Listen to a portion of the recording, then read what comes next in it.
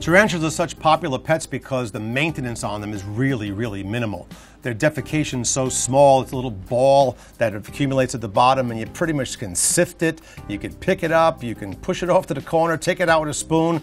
That's about it. Keeping a tarantula that's from a humidity-loving environment, you got to mist it down a lot. Sometimes you mist it too much, the substrate can get a bit tarnished, it can get a bit moldy. You just spot pick it with your hand and take it out. Very rarely do you have to break down the whole tank like you would a fish tank. You just spot pick, you spot clean here and there, and you're okay on the floor where the substrate is, right? Pick out little things. Arboreal tarantulas are different. Arboreal tarantulas will climb on the glass, and occasionally they will do their business on the side of the glass, and you'll get streaks of defecation. So you have to go in there and wash that out.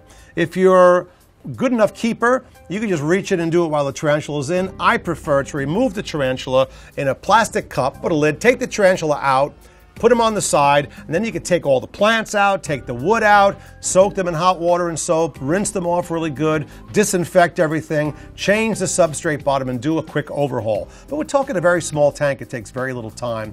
And I have tarantulas sometimes. We don't have to overhaul the tank for 6 months before we have to worry about it. If you do your spot picking, you're fine.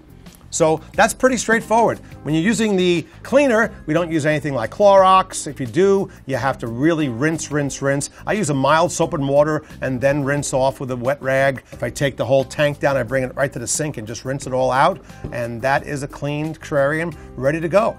So just be a little diligent in taking care of the floor by taking out the defecation.